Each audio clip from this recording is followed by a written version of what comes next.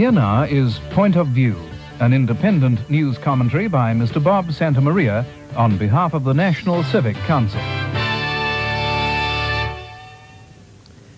How do you do?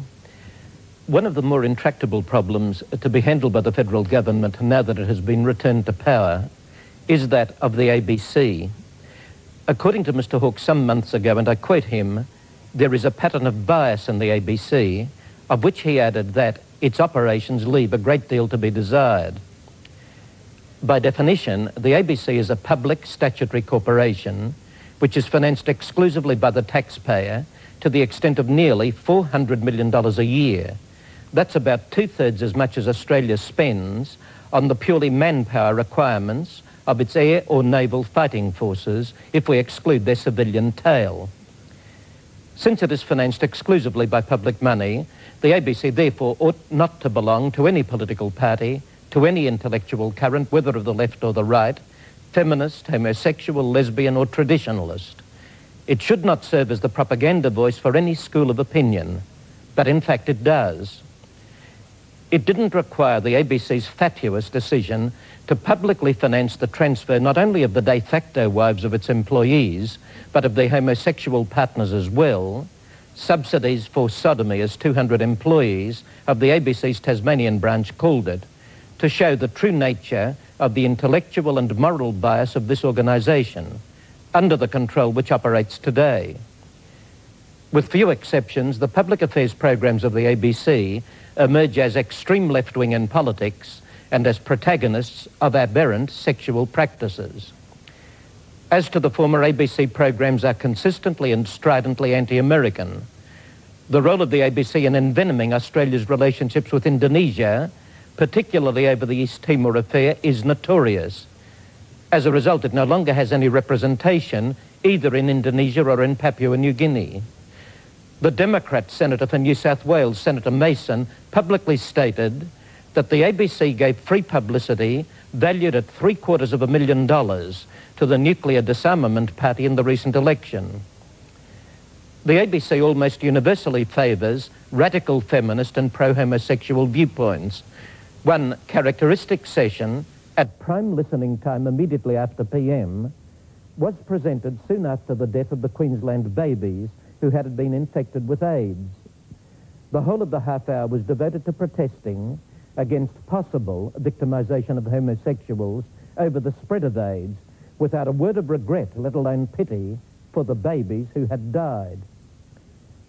The reason for this situation was outlined in a review of ABC affairs given by one of its more outspoken critics, Anthony McAdam, in the Melbourne Herald on the 14th of September, and I quote him, "The real power in the ABC today," he said, "resides not with Mr. Whitehead, the managing director, and least of all with Mr. Meyer, the chairman of the board, but with a small group of highly motivated program makers who were radicalised on the campuses during the Vietnam years.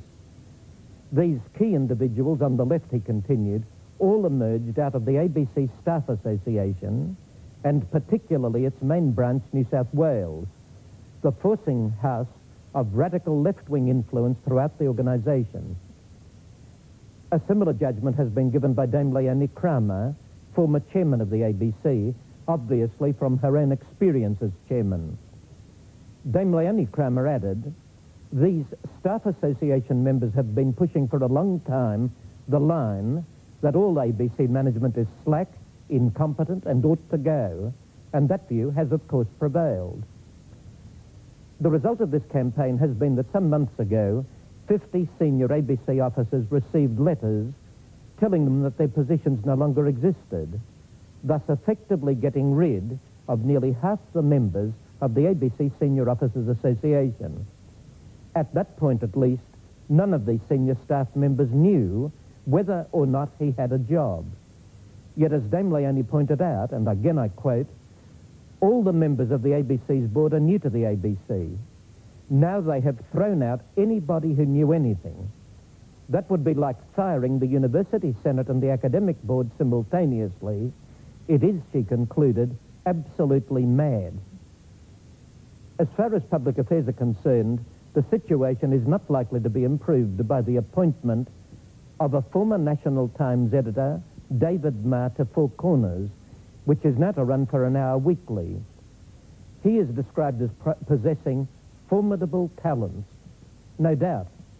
But anyone having observed his ABC performances in relation, for instance, to the Coombe affair and the publication of the Petrov papers must wonder whether his objectivity is as formidable as his ability. The record of the past 10 years, I suggest, shows that there is no governmental solution to the problems the ABC presents. Since every federal government, whatever its complexion, has found itself completely impotent to handle this problem, and since the ABC is transparently in chaos, perhaps it is time to consider a totally different solution.